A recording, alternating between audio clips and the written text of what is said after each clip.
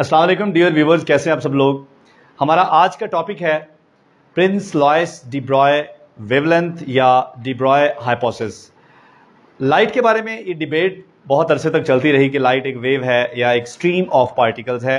तो Maxwell equations के बाद ये प्रूव हो गया कि light is an electromagnetic wave, जिसमें इलेक्ट्रिक फील्ड कंपोनेंट होता है, मैग्नेटिक फील्ड कंपोनेंट होता है, और लाइट की इंटरफेरेंस और डायफ्रैक्शन से ये भी साबित होता है कि लाइट एक वेव है।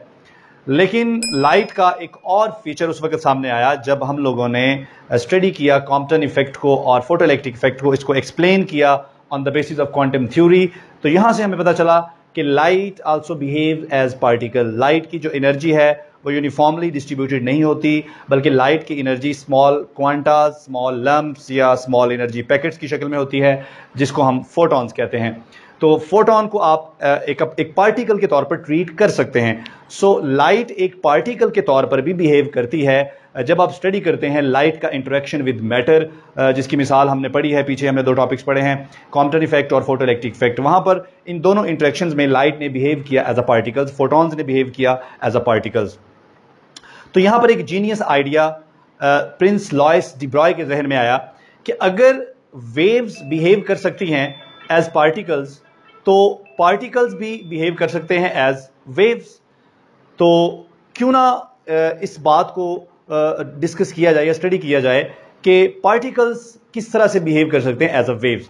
तो हम स्टार्ट करते हैं जी फ्रॉम अ फोटॉन। तो फोटॉन की जो एनर्जी होती है उसको हम लिख सकते हैं hc/λ, और इसको हम E=pc भी लिख सकते हैं। तो अगर इन दोनों इक्वेशंस को कंपेयर किया जाए तो हमारे पास ये बन सकता है pc =hc/λ। यहाँ c से कैंसिल हो जाएगा, तो p h/λ, या यहां से हम ये कह सकते हैं कि λ h/p। So this is the wavelength associated with photon. तो फोटॉन एक पार्टिकल के तौर पर बिहेव करता है, लेकिन अगर हम उसको एज अ वेव ट्रीट करेंगे, उसके साथ जो वेव एसोसिएटेड होगी वो वेव होगी, उस वेव की वेवलेंथ होगी λ h/p। तो फोटॉन का मोमेंटम भी होता है, ठीक है जी, फोटॉन की डेफिनेट एनर्जी भी होती है। सो photon can behave as a particle. इसी तरह से फोटॉन की वेवलेंथ भी होती है, फ्रीक्वेंसी भी होती है, so it can behave as particles. तो क्या जो बाकी पार्टिकल्स हैं, लाइक इलेक्ट्रॉन है, प्रोटॉन है, न्यूट्रिनोज हैं, अदर पार्टिकल्स, क्या बाकी पार्टिकल्स भी बिहेव कर सकते हैं एज अ वेव? तो yes, from this equation it is proved कि पार्टिकल्स भी बिहेव करते हैं एज अ वेव।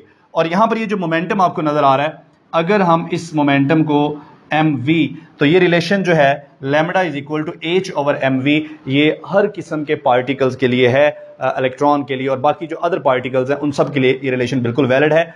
तो पार्टिकल्स भी बिहेव कर सकते हैं एज अ वेव्स। अच्छा, अब यहां पर जरा एक बात ध्यान में रखनी होगी हमें कि जब हम ये कहते हैं ना कि photon as a particle behave करता है, और फोटॉन बेसिकली एक क्वांटा है, एक चंक है किसका, इलेक्ट्रोमैग्नेटिक वेव का। तो फोटॉन के साथ वहां पर जो वेव एसोसिएटेड होती है that is an electromagnetic wave, ठीक है। लेकिन ये जो बाकी पार्टिकल्स हैं, लाइक इलेक्ट्रॉन है, प्रोटॉन है या अदर पार्टिकल्स हैं, जब ये मूव करते हैं तो ये भी बिहेव करते हैं एज अ वेव। जब इनका इंटरेक्शन होता है किसी दूसरे मैटर के साथ, किसी दूसरे पार्टिकल के साथ, तो वहां पर ये बिहेव करते हैं एज अ पार्टिकल। लेकिन जब ये इंटरेक्शन नहीं करते और मूव कर रहे होते हैं, लाइक इलेक्ट्रॉन जब मूव कर रहा होता है, तो it behaves like a wave. तो फिर इलेक्ट्रॉन के साथ जो वेव एसोसिएटेड होगी वो कौन सी वेव होगी? चलें, फोटॉन के साथ तो हमने कहा कि उसके साथ जो वेव एसोसिएटेड होती है वो वेव होती है जी हमारी इलेक्ट्रोमैग्नेटिक वेव।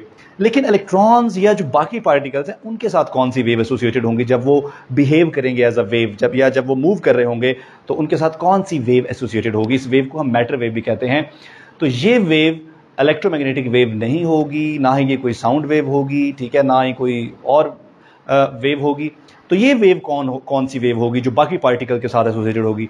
तो इस वेव को ये जीनियस आइडिया भी लॉयस डिब्रॉय का था कि ये वेव, जिसको हमने मैटर वेव भी कहा है, ये वेव कहलाएगी प्रोबेबिलिटी वेव।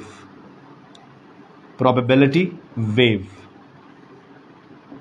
तो wave associated with matter particles, जितने भी मैटर पार्टिकल्स हैं, इलेक्ट्रॉन्स हैं, प्रोटॉन्स हैं, बाकी जितने भी मैटर पार्टिकल्स हैं, जब वो मूव करते हैं तो वो बिहेव करते हैं एज अ वेव, और जो वेव उनके साथ एसोसिएटेड होती है that wave is called probability wave.